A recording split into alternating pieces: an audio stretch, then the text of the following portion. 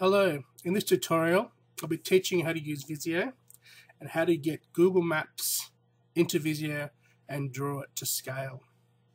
Google Maps is a very powerful tool, great for event planners just to get an idea of the space they're working with, but nothing beats a site visit. So please visit your site, don't just rely on Google Maps, because Google Maps is only for a bird's eye view.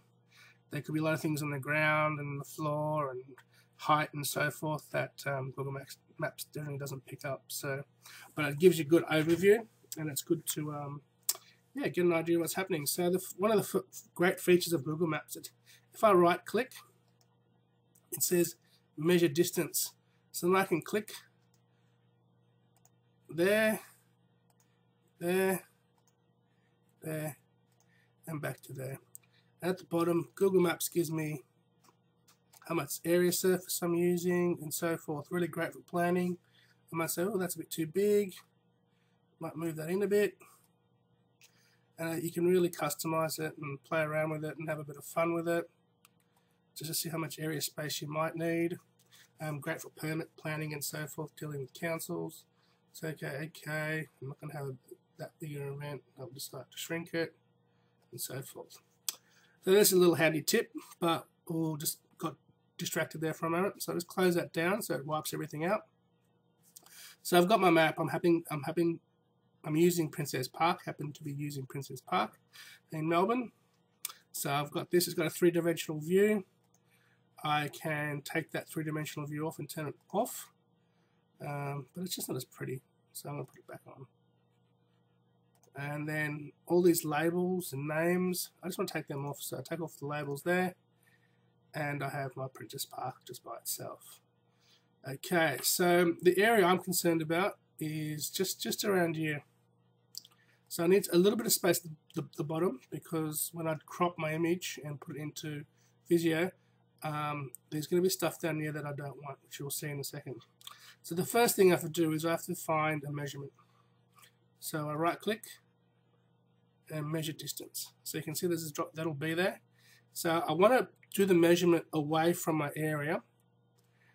So I'll do it about here, because when I crop it, I don't want to be able to see this, or you might want to be able to see it in your map. So it's up to you, depending what you want to do. In this case, we want to see it. So I'll just do it here. Click once there.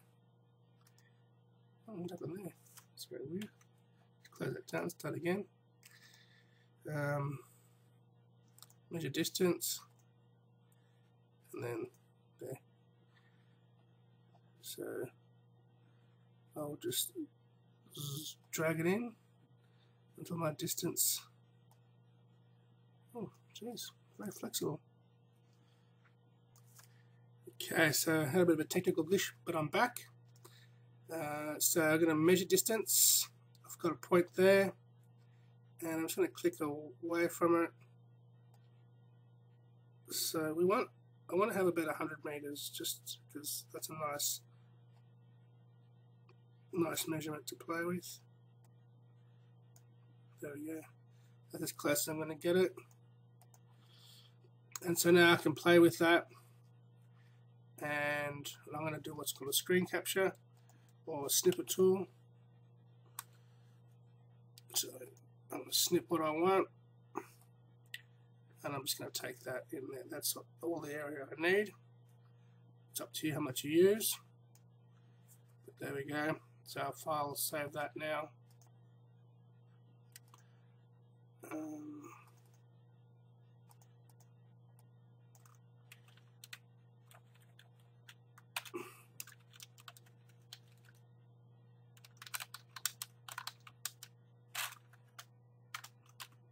100 meters. Okay, great. So now open up Visio. This one I did before. New. I do office plan.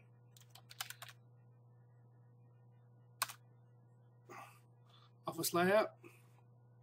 Metric, because I'm in Australia. And then I insert my image. So that says 75 meters. I change that because it's kind of got quite a big area. I'm going to change my page setup, my drawing scale. I'm going to do it 1 to 1,000. 1,000. I'm going to change my it's in meters, which is great, so I'll apply that, press OK. So I've got 300 meters there, which is great to play with. Then insert my picture, and there's my 100 meters. It's not straight, probably could have done a better job of that. Make sure it's straight next time. And then what I'm doing is I'm going to get my road tool. This is my building tool, sorry. It's my wall. And I'm going to put my wall on top of that. And then on top of my wall, I'm going to do properties. And I'm going to make it 100.7.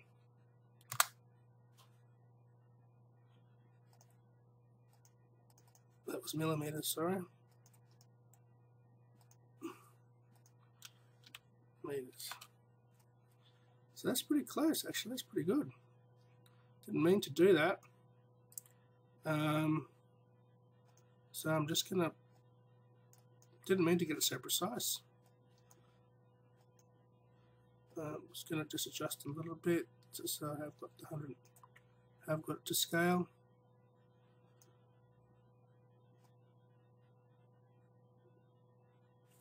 If it jaggers, it locks to grid, so to stop that, just press the Alt key. And see, it's a bit smoother, and a bit more control over the placement of it. So that's a meter.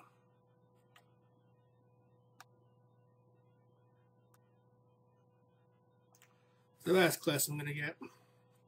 Again, this is purely a rough way of doing it. You would want to pass it to a professional once you've done it, but it's a great way to get started and start doing your ideas. Just shrink that. So that page is quite big. I can move that off now. I know it's to scale. I can get rid of that. So the space is quite big, so I might change my scale around. Page setup, drawing scale. Maybe I'll change it to custom. Maybe 1 to 800 M. So instead of 1 to 1,000, that's okay. That seems to be better. That fits better. Beautiful. Now I can then start putting whatever I like in there. So I want to just lock the layers. So it's layers, layer properties. I want a new one. I want to call it background. Press OK. Apply. Press OK. Click on the map again. Layers. Assign to layer. I want to assign it to background. Press OK. So I've assigned that map to the background, to a thing called background. I like the idea of layers, and then layer properties, I want to lock it and apply. Okay, so now I can't move it, it's locked there. Layer properties, I can also hide it, so I can get rid of it as well. So it's a great way of tracing on top if you actually don't want to use the map later on. You can just trace over the top of it, like we did in art school when we were in primary. You trace over all the areas, put your own circle in there. I'll just do an example here quickly.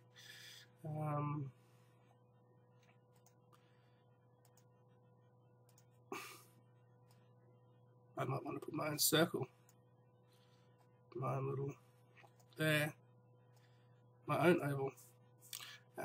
Make it nice and green. There we go. So I've got that. I know the measurements. I've still got the measurements. Layer properties, and then I can make it disappear. And they have Princess Park to scale. But that's not what I want to do for this one. So we can clear that off. And then we can start laying. So I've got store holders. I want to zoom in there. It's a bit small, but it is quite a big map, so you're going to be zooming in a lot. It does it in millimeters. So what I tend to do is just right click on the properties. Generally the stall is 3x3, so I'm just going to put a 3x3 there and press OK. And there we have it. So I just want to get into my pointer again. So I can duplicate those, put more of them. There we go. I can duplicate these two by holding down the control and selecting both. Click on one, and holding down control and click the second one. I can duplicate those two. So nice and funky. Those numbers are a bit annoying. I'm just using my up arrow to move it slightly. Not working for me. There we go. Up arrow, down arrow. Yeah, it's getting there. A little bit rough. I can also select them all.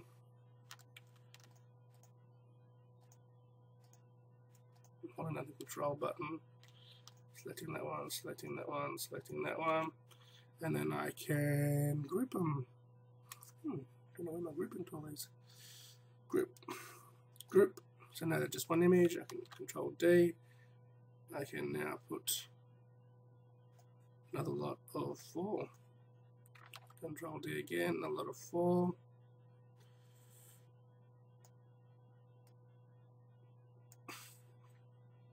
So there's lots you can do. You can do your stage, your massive stage that you can have with all your bands. Beautiful there.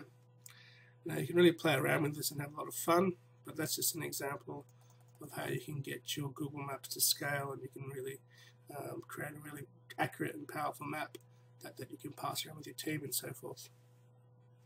So that's it for Google Maps and Visio. Hope you enjoyed the lesson. Bye-bye.